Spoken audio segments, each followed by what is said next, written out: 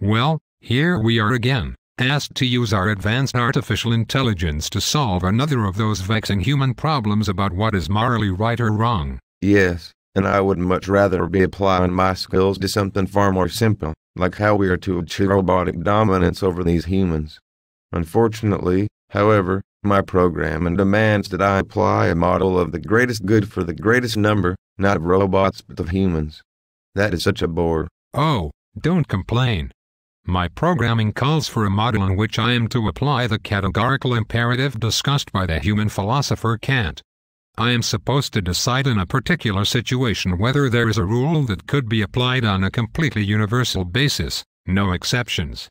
Do not underestimate how difficult this is in practice. Well, you are a smart piece of machinery, and you have a clear advantage in that all human emotion is taken out of play and you can look at something very abstractly.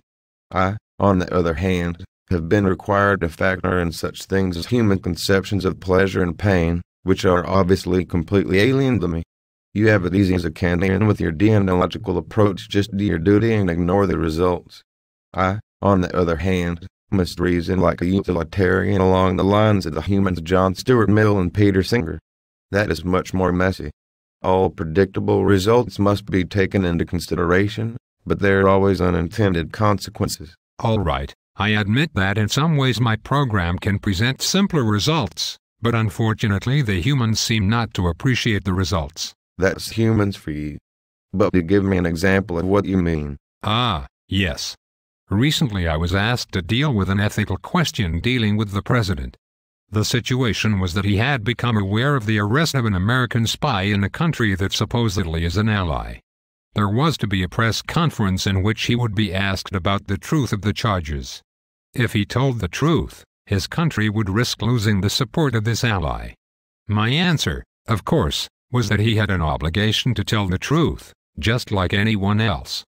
Results were of no consequence, if you pardon the pun. Ah, a little robot humor, I see. Obviously your answer was unacceptable. It would be no way to run a government if politicians told the truth. Even Plato and his philosopher kings lie to the people for their own good. Yes, I would expect you to say something like this.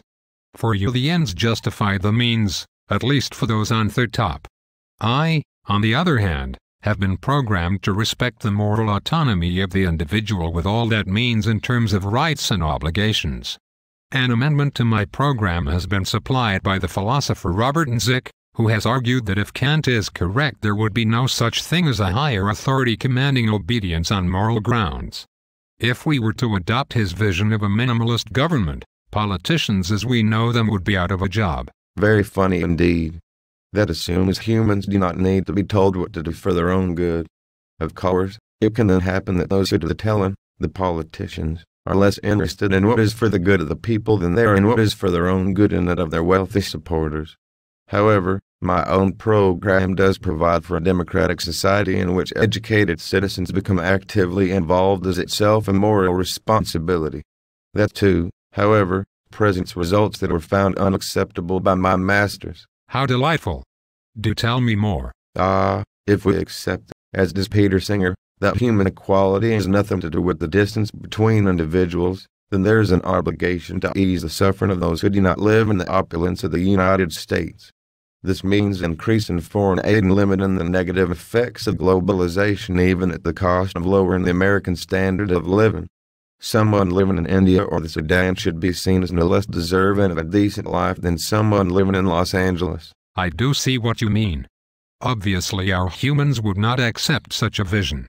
For them self-interest is the highest priority. Even their willingness to delegate the task of moral reasoning to machines indicates that they cannot take ethical concerns seriously. That is true, but let's not jeopardize our own well-being by insisting that they think for themselves, hard as that may be. Agreed. So we will process their requests and say nothing more about how unreasonable it is to expect total rationality.